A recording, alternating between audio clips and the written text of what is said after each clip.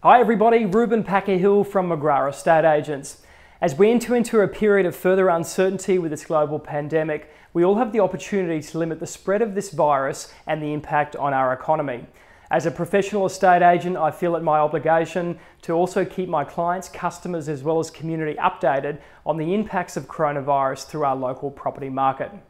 Coronavirus, of course, arrived here in Australia in January, and up until a few days ago, it's had very little impact across the industry.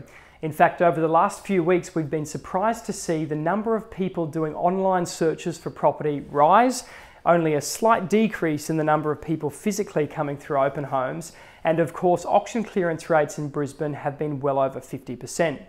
As the number of confirmed cases in Australia rose and the uncertainty also continued to climb, we did start to see a more tangible impact on the transactional side of things. For those looking to secure finance, valuers started to come in with a more conservative approach, and there were certainly less offers being tendered over the last couple of weekends of open homes.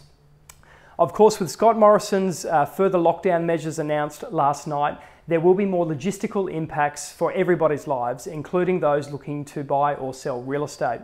One of the announcements he made last night is that real estate is indeed an essential service. So it's important to remember for those that are also looking to rent or rent their properties out, the industry will remain open.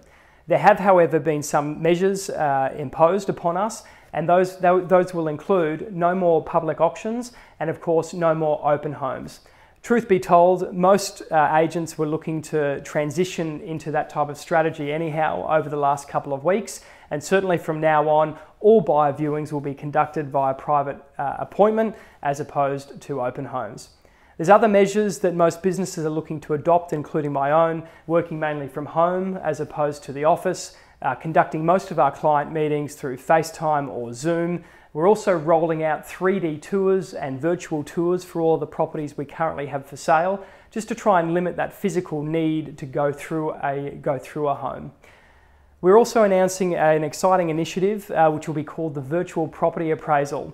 So as you are at home or working from home over the coming weeks or months, if you did want to get an update on your property's current market worth, of course you can reach out at any time and we can organise a video conference where you can give me a tour of your home and I can provide you with an update on the property's worth and perhaps some advice in regards to home improvements that you could look to undertake once, of course, we come out the other side.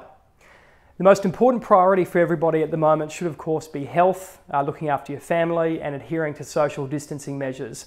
The sooner we do this, of course, the sooner we can come out of this lockdown period, and I'd certainly anticipate that if we all take it seriously, I'd certainly anticipate that to be not too far down the line. There is, of course, light at the end of the tunnel. Of course, the short-term impacts on the property market will be logistical in terms of demand decreasing.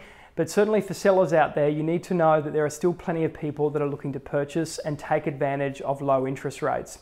Of course, for those people that may look to sell later in the year, I would of course recommend that you consider these plans sooner rather than later, as there is no doubt that a rise in unemployment will have a direct impact on property prices over the next 12 months.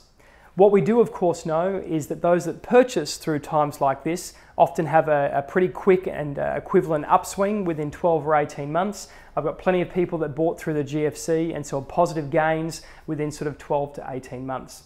We will of course look to keep you updated with the physical impacts on our property market over coming weeks, and we aim to do this through a series of videos which we'll bring to you through Facebook and of course Instagram. If you have any more specific questions, feel free to leave some comments below and we'll aim to answer those in our next video. But of course for now, keep safe, keep distant, and I look forward to speaking with you soon.